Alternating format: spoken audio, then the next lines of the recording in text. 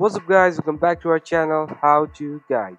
So today in this video I'm going to teach you guys how you can change the workspace icon in the Slack. So what you're going to do is just go to your Slack, and then over here you'll be having your workspace drop down menu.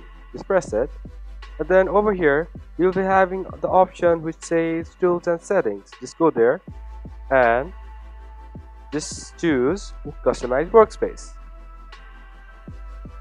Then over here you'll be having a lot of options, but you want to change your workspace icon, so just go to workspace icon. And then over here you'll be having the option which says upload a new icon.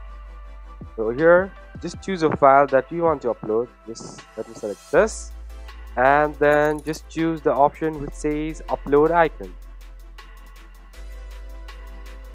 So it will ask you to crop or something like this. Just crop it,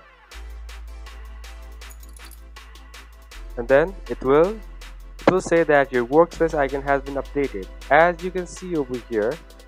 So as you see, the workspace icon has been updated. So that's pretty much, guys. I hope this video is helpful for you guys. So thank you for watching our video, guys. If you like our video, please leave a like and do not forget to subscribe our channel, and also hit the bell icon so that you never miss an update from us.